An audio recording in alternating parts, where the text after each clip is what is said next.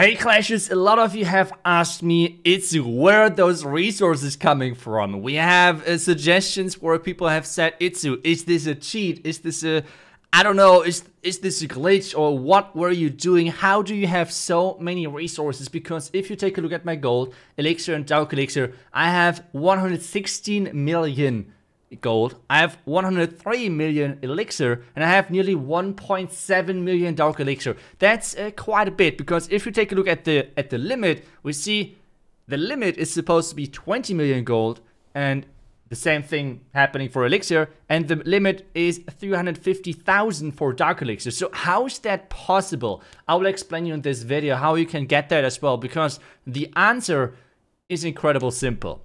It's expensive, but it's simple. So let me introduce that and let me explain that with the magic items, because you can see I am on a lot of magic items way above the limit. We can see 17 from 5 hero potions, 31 from 1 building, or like the books of building, 62 hero books, and so on. So how is that possible that I am just pretty much going over every single limit? As I said, it's no cheat, it's no glitch, it's nothing illegal. You can do that as well, even though this means it's quite expensive. Because how this works is, if you're buying offers, you can go over the limit.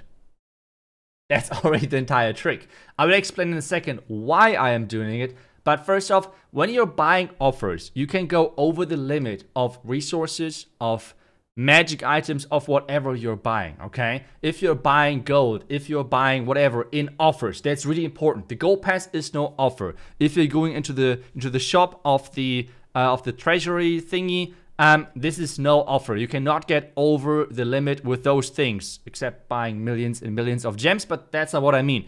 And the same thing obviously happening for the raid metal shop or anything. You cannot get over that limit. For example, if I want to buy now the dark elixir, it says storage is full. The same thing works, for example, for the weekly deals. If I want to buy the book of heroes, it says storage is full. So really, you can only get over the top, like over the limit with offers. That's really important. So those offers which are on the bottom right. And if you're thinking about buying any of those offers and you want to support this project, well, if you would use credit code iTzu, it would be amazing, would be a really crazy support. Thank you so much. Or overall, if you do not want to use code iTzu, make sure that you're using any credit code out there, because trust me, it's a big support for every credit out there.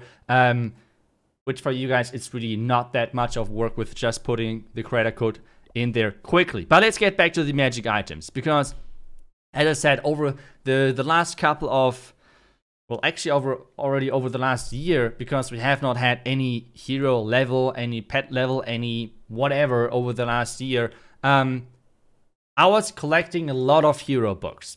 That was, I mean, no big surprise, with the goal of then having, as soon as the next big update would drop, that I could just gem everything. And by gemming, I mean using my magic items to get to the max state as quickly as possible. Before people are getting confused now, let me explain that there's two different type of clashes, okay? That's really important to understand, because I see so many times people in the comments saying, iTzu, if you gem everything on day one, you're going to get bored. But with that, let's introduce that there is two different categories of Clash players. The first category, and that's the majority, by far majority of Clashes out there, is that the road to being maxed out is the goal, okay? They're playing the game, even though they sometimes don't really know it, they're playing the game because they enjoy the road to max. I know a lot of people are saying, oh my god, another channel level, another thing, whatever.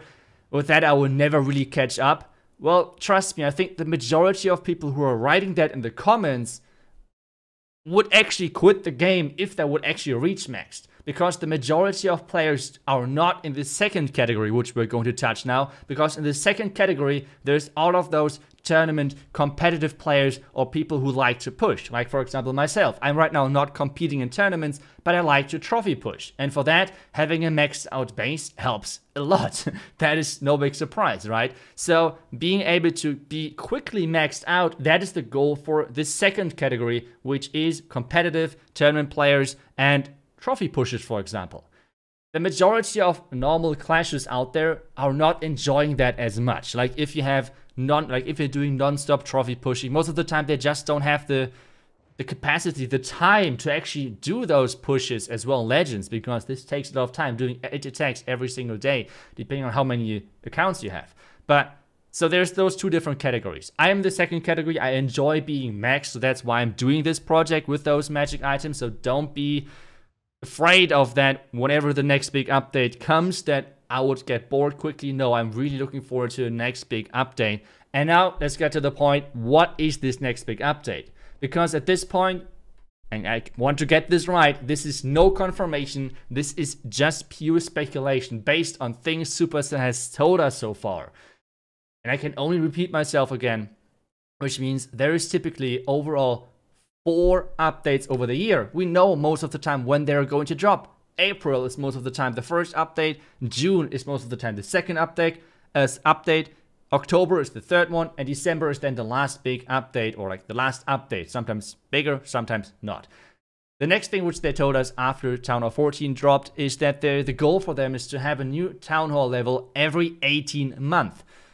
And that would directly point towards October. So we might have the next town level, which would be Town Hall 15 in October.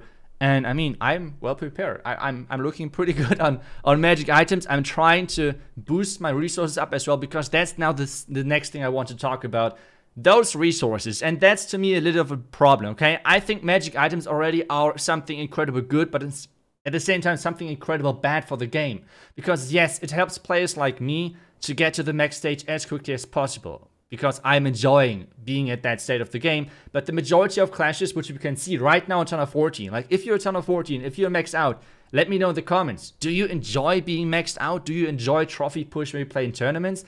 I think the majority does not really do that. They want just to casually clash and have some fun in the game with upgrading stuff and planning out the upgrades and everything. But they cannot do that right now because a lot of people are maxed out on Town Hall 14 and they have nothing to do, right?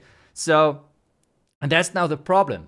With being able to stack so many magic items, well, magic items are a blast for everyone non-maxed, but for people who are close to being maxed, this means that your upgrades are going way too quick, which is a problem because the content which is getting pushed out from Supercell is kind of limited to some degree. So that's kind of like a problem over there.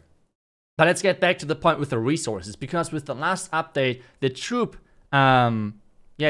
expenses, or like the troop costs, got removed. And that is the big problem, because this means at this point now, I do not have to spend gold, I do not have to spend elixir. The only thing is where I could spend it is the forge.